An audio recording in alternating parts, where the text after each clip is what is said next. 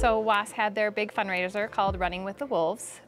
It's not only a fundraiser for the school, but it's also for the kids to meet their personal goal, run their personal best, and try to beat their time from previous years. So last year, Ripley was the recipient of kindness from another student.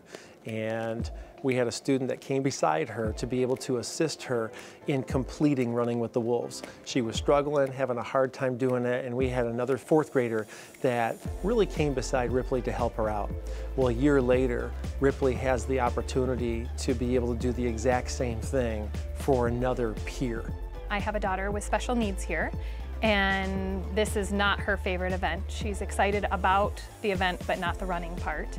And one of her classmates in her class, who is a fifth grader, my daughter's in third grade, saw Talia running and came out, took her hand, and although Ripley had already completed her portion of the run, grabbed my daughter Talia's hand and ran with her a second run to keep my daughter motivated and going. Ripley has been in my class this year, and she has made so much growth in the fifth grade. But it has been truly exciting watching her grow from kindergarten to fifth grade and caring so much for others. She truly has an empathy for other students in her class and throughout our school.